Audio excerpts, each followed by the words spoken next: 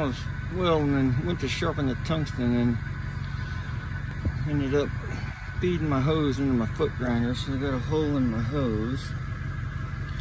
So just acetone it down, slap a little JB weld on it and let that set. So I got that all on there, so definitely want to get it all the way around on each end so that when I put my rubber hose over it to cap it, it'll have a seal. And I just kind of took a tungsten and rolled the hose and rolled the tungsten and I got it on there lap real nice. Alright, so got the hose, let it all set up. It's hard, but it'll probably crack over time. So got some hose. This is sandblasting hose, which is the perfect diameter for it.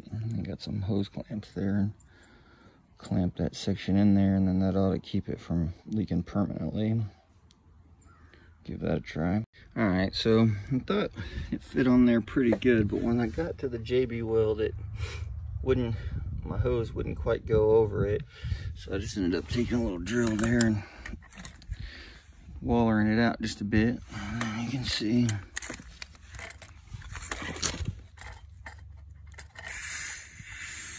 it's working good.